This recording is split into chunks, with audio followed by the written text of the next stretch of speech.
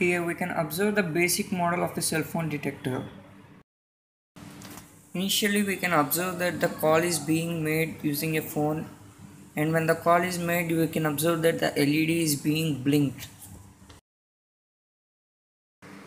In this video we can clearly observe that LED blinks only if there is a data transmission or a call transmission from one mobile to the other mobile, or if the mobile is present in the range of the antenna of cell phone detector.